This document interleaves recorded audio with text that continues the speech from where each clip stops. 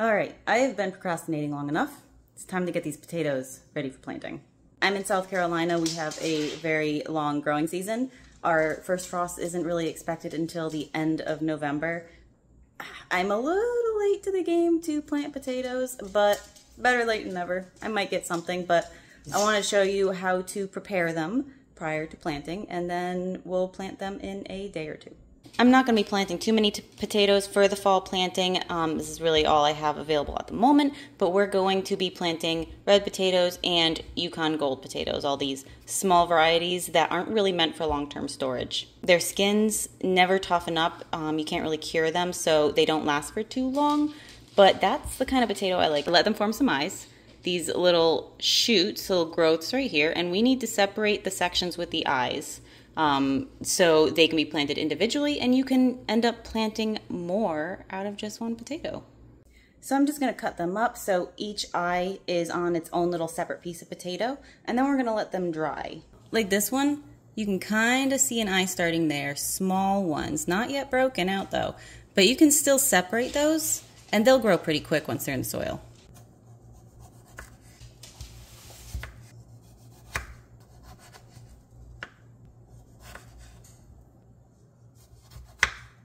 So even the tiny, tiny little eyes have their own section of potato. I went ahead and did one of the golden ones as well. There's a little eye on that one. So let me finish cutting up all these potatoes and I'll be back. Now they're all cut up. Each potato wedge has at least one eye on it, at least the signs of one eye on it. I'm gonna put them on a plate and put them in a dark, dry place so the cut ends, which are currently very slimy, will dry out and callus over. That should take about 24 to 48 hours. Into the cabinet it goes, and I'll check in a day.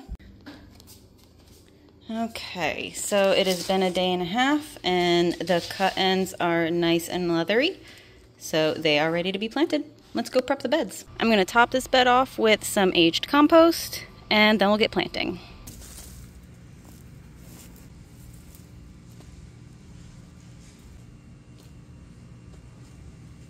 I'm going to plant the potatoes eye side facing up, about 5 to 6 inches deep. I'm going to plant mine a little bit closer together than most people suggest, just because they're a small variety of potatoes. They're not your big long-term storage potatoes, and they don't take up as much room. I'm probably going to put them 8 inches apart roughly. I think the gold standard is about 12 inches for larger potatoes. I'd have to look into that. I don't grow them, so honestly, I couldn't tell you. I laid them out just to get a rough spacing. They're pretty close together, but they'll do fine. I'm sure I'm going to regret planting them right here when it comes time to harvest, because that's a lot of leaning over, but it's the space I have available at the moment. So let's get these buried.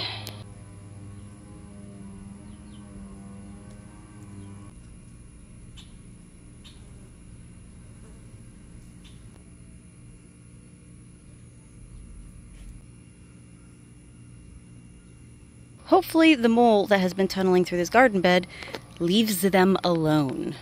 Pretty sure all the tomato problems I've been having this year were from a mole that was tunneling through the beds, because every time I try to plant something new, I dig down and collapse a mole tunnel. So that's going to be a winter project. But I'm just going to cover this bed in mulch, give it a good water, and let it grow.